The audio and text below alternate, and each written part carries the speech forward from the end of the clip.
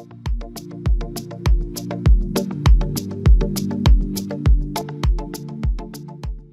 everyone, welcome to the energy update for June 2021. Wow, what a year we're having. Okay, so tapping into the beautiful energies of this world and getting some sort of invitation from Gaia, an invitation from the unseen realm to step up into the majesty that we are, is something of a theme that has been going through many of my teachings over the last few years, and it's come up loud and clear for this month of June. I just love these energy updates, and thank you so much for your support and enjoyment of them and the beautiful feedback I get. And it just helps me turn up each month to share these things with you. And it's really fascinating and interesting how each month seems to have its own flavour. And I was really interested this morning when Gaia was saying we are in a time of immense transformation as a planet. I mean, we're under no illusion of that anymore. Transformation, change, moving into unity consciousness, all of these things are being asked of every single person on the planet. I get information from the unseen realm, from our guides, from your guides, from our ancestors, from the angelic kingdom, from the animal kingdom. They're all saying the same thing. They're all saying, stick with it, go for it, take each deep breath on purpose. Take each deep breath on purpose, as much as you possibly can, and enjoy the transformation that's occurring. Now, that's not always easy for everybody. There's all sorts of different changes on our material world and on our physical world that are highly challenging. And so sometimes these updates are helpful because we get to understand that we're not alone and it's not just about us, that there are global sensations, feelings, influences. And we're all part of that. However much sensitive or not we are, we're part of this change and we get affected by it big time. So the first thing that she was sharing with us is that Earth is saying her pace, her actual pace has actually gone faster than it's been recorded for quite some time, she was saying this morning. And due to that, it's going to make some of us feel as if we're just moving on a faster conveyor belt and we can't actually keep up. And this is really interesting because I think some of the lockdowns that we've experienced due to the pandemic have sort of made people slow down. And out of that slowing down we've thought about what it is that we want out of life, and as we're coming out of this part of it, before our next, wave that seems to be around us, it's like we're making decisions on, actually, do you know what? I really liked this bit, and I liked that bit, and I didn't like that bit. So we've got clarity. We've got much clearer about what it is we want. So June is a month where we can start to actually kind of like talk about really the clarity of the way in which we want to live and work. It becomes much clearer and clearer and clearer. We've got some major events with eclipses again and various things going on planetary wise, which all enable us to think about new beginnings. So this coming out of some lockdown periods is enabling us to get clarity on what we want in life, and the speed we ran at before was one that was out of control for many. The speed that Earth Mother is talking about now is motivation. So she's talking about going at a faster speed herself, so we get motivated to put into action anything that we're now clear about that used to be muddy ground, or we didn't even give ourselves that option. It's like many of the companies in the world have decided they're not going to go back to office-based as a general thing. Some are, but some aren't. They're saying, do you want to work from home for a few days a week or whatever it is? So flexibility is starting to come into play. And that's what this transformation is all about. It's about freedom. It's about freedom to actually be the leader in your own life and to have that adult relationship with yourself and to make those decisions and to actually make them happen, to get clear about what they are so you can put those into play. So all of this transformation, you'll find resistances perhaps within yourself and some people around you to this change, and that's okay. We need a really big dollop of compassion and kindness for that when we're going through it ourselves or we witness it in another. But freedom is the ticket. It's on the menu for our future. So it's moving from wherever you are now into a freedom state. So freedom of mind, freedom of emotions, whichever way you can do that. Okay, so she's saying it's going faster and therefore you will start feeling a bit motivated to get some of these things on the go. For those that don't feel that and you're thinking, oh no, I still feel very lethargic, I really just feel like heavy, and well, that's okay too. If that's you, go with it. We're being asked by my cosmic guides to actually accept, to let go of the need to do or be anything other than that which you are. So we're being asked to just accept and love what is. So to love yourself in whatever state you're in. It's not forever. You're in a transformation time. This transformation time as well, it's also throwing up relationships and friendships and groups. And many people I've been speaking to recently, and Gaia this morning was saying, it's okay that if some of those groups now feel they're speaking a different language to you, or it's just that we're all transforming, we're all changing in this great transformation and awakening in life, and we're all doing it at our own unique pace.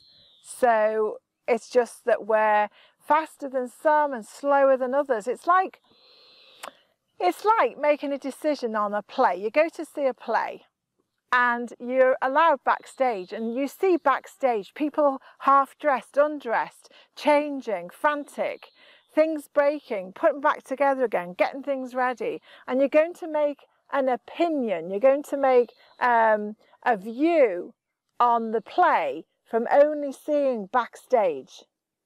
They're in transformation, they're changing, ready for the next act.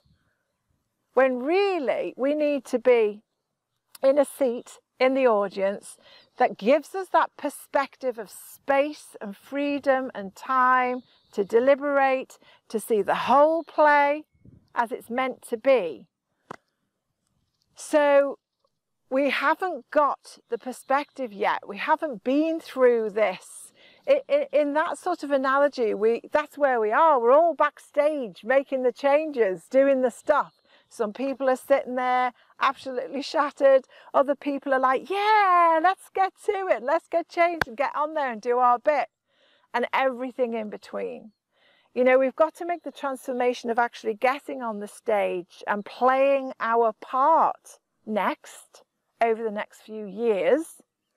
And at some stage or other, we get to be the people who can be the change, play the game, and be the watcher, be the witnesser of it at the same time, be the audience.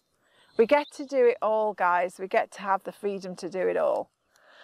So, you know, if you're having to make decisions now, if your friendships are changing a bit, if your groups are changing, it's like, remember, that's all you're seeing of it at the moment, is this great flux of change.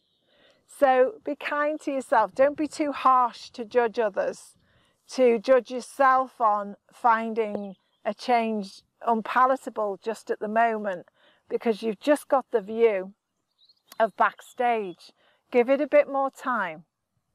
Give it a little bit more loving compassion.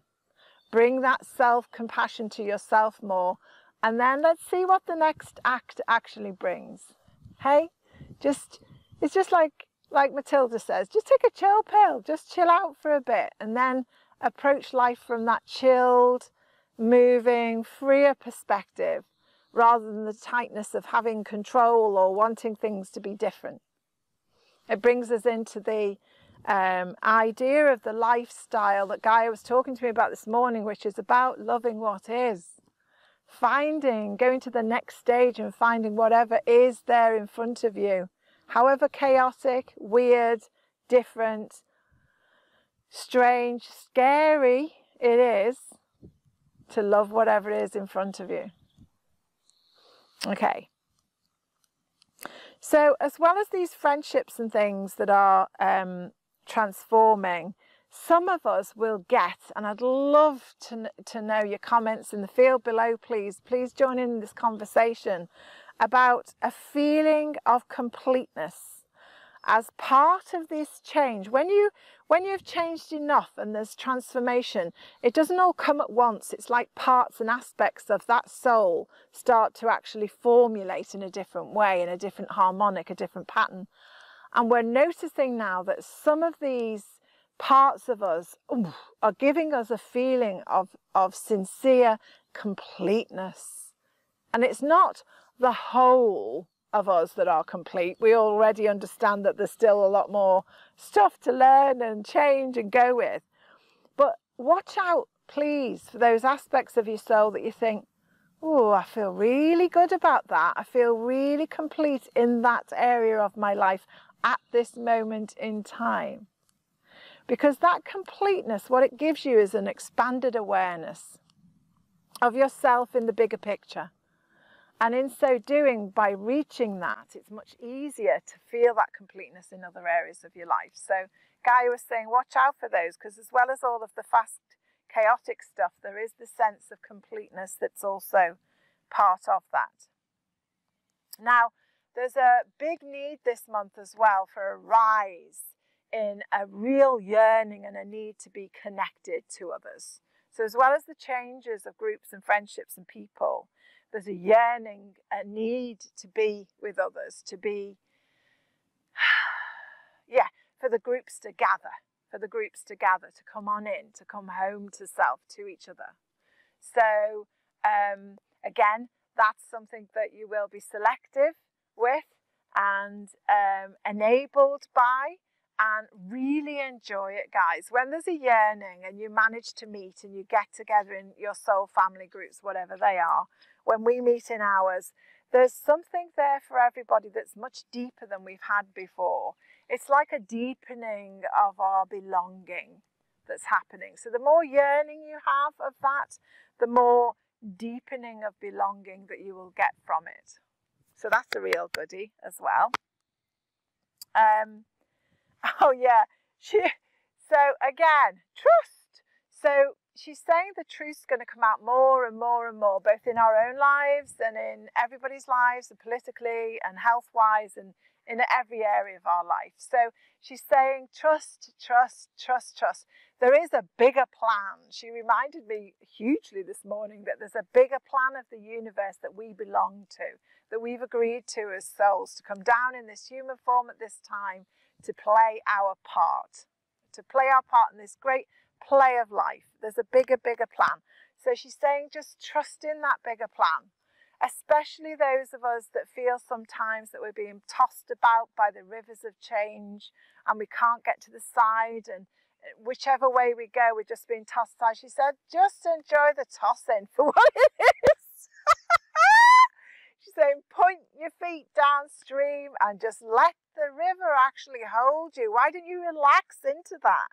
Relax into that rhythm and let the river guide you, meander through the river's pathway.